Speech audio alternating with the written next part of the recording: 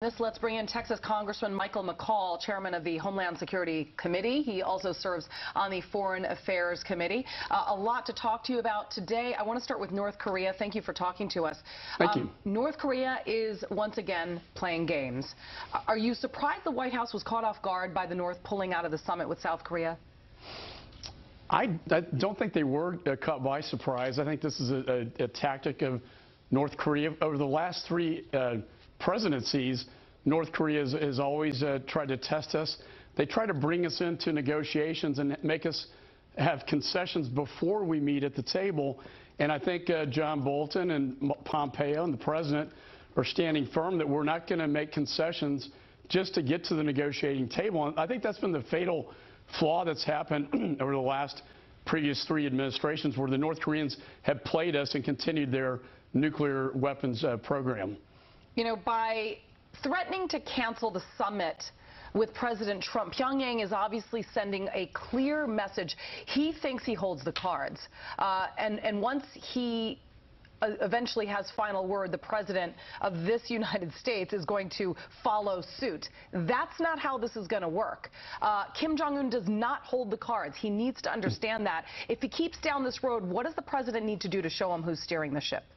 I really think this campaign of maximum pressure, as opposed to what President Obama did with Iran to appease Iran to get to the negotiation table, I think the administration is playing this out perfectly by putting maximum pressure through sanctions. And particularly, as you mentioned, China. China has been very helpful in this respect. And as you mentioned earlier, China does not want North Korea to pull out of these negotiations and these talks. So I think leveraging China, sanctions, not giving in to this. I think, you know, Kim Jong-un is just testing President Moon in South Korea to see if he'll concede on these routine military exercises.